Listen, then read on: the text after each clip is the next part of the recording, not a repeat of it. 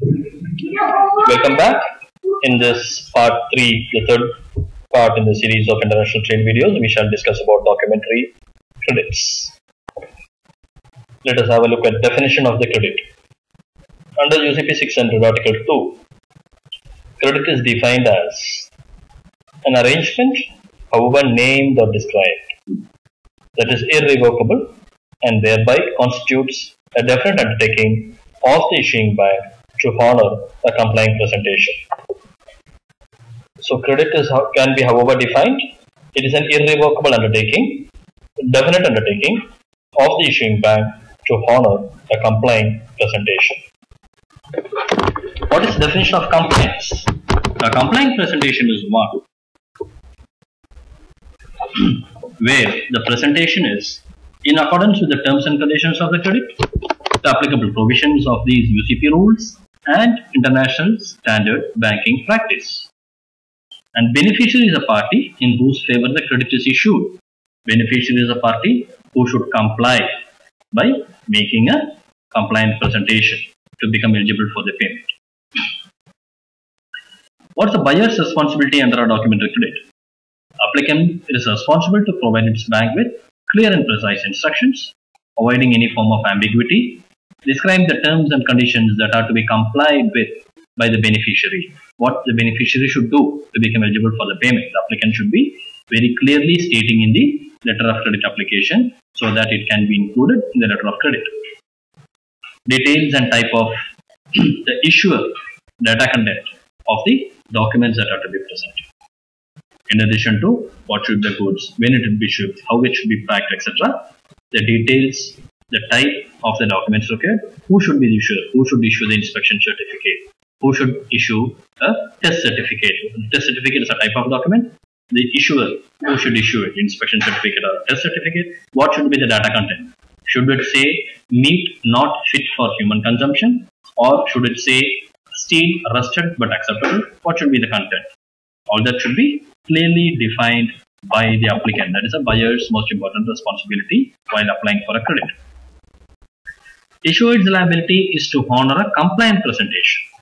That is to pay at site if the credit is available by site payment, to incur a deferred payment undertaking and pay at maturity, or to accept a bill of exchange drawn and to pay at maturity. These three acts are called honor. Issuer's liability is to honor or to negotiate against a compliant presentation, which means in terms or inconsistent with. The document should be not inconsistent, but consistent with the letter of credit, the standard banking practices, and the UCP rules. The independence principle.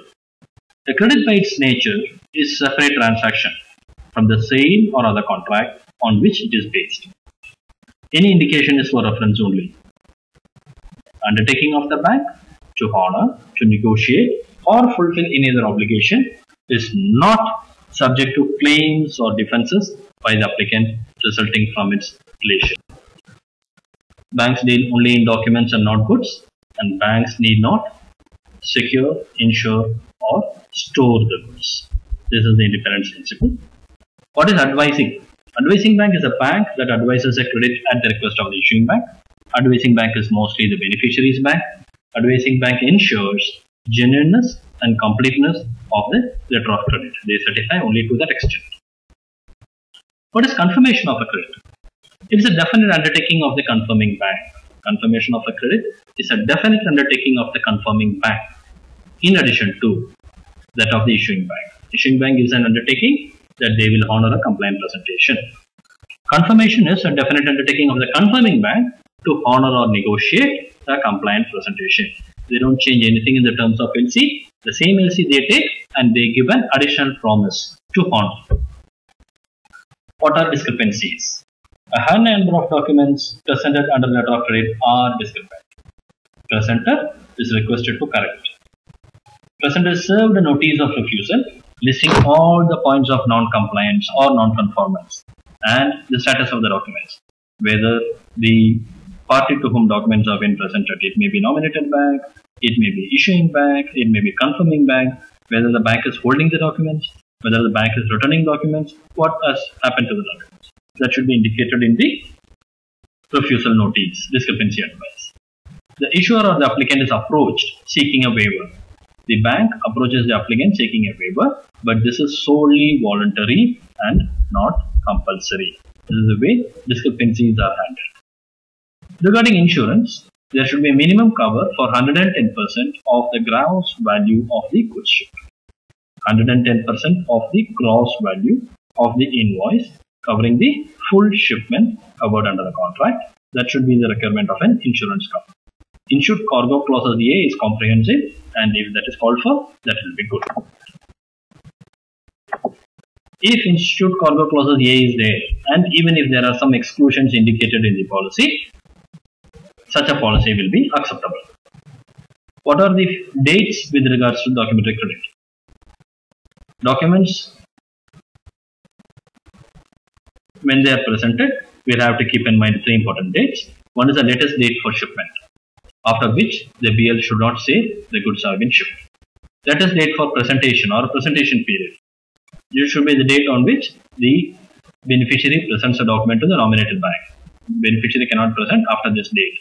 This normally will be, for example, 21 days from the date of BL. And then comes the latest date for negotiation, for example, the expiry date. This is the date up to which documents can be presented to the bank in any case. After this, unless this day is a Sunday, documents will not be accepted by any bank when presented by the beneficiary. Documentary credit. Parties. The important parties to documentary credit are the applicant. The buyer of the goods or services, the requester of the credit is called applicant. Beneficiary.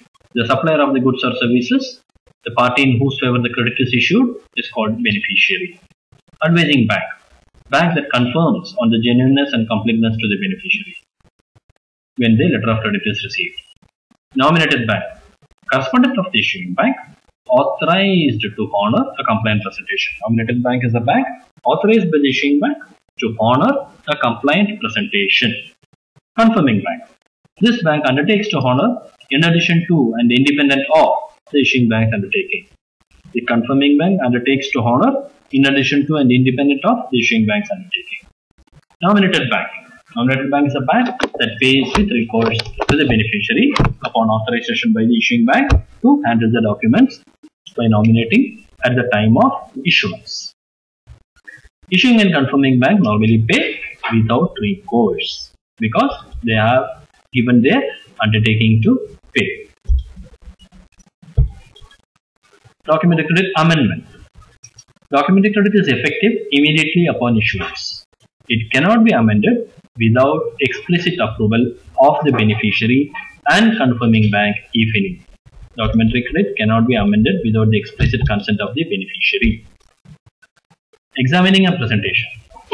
Banks usually have 5 banking days after the receipt of the documents to determine compliance. Banks normally have 5 banking days. Description in the invoice should be consistent with the credit. Documents should be presented within 21 days of shipment. Non-documentary conditions may be disregarded. Issuer, content and format of non-standard document should be specified in the LC. Data and documents should not be in conflict with the data in any other document or the credit. Data and the document should not be in conflict with data in other documents or credit. What are the usance bills? When the payment terms are say 60 days after shipment, it does not mean that the issuing bank will release the shipping documents to the applicant upon receipt of acceptance. In the normal course, the buyer is eligible for the documents only against payment on due date. Buyer can claim the documents only upon payment, which is he will be doing on 60th day after shipment. But of course, the applicant can get the documents before because goods would have reached the port and he needs to get it released. And he can release the goods, but only against trust receipt. Applicant can collect the documents from the bank against trust receipt. In any case, issuing bank should pay on due date for the compliant documents. But even at that point, issuing bank may not give the documents to the buyer unless the buyer pays for. This is not the case in documentary collection.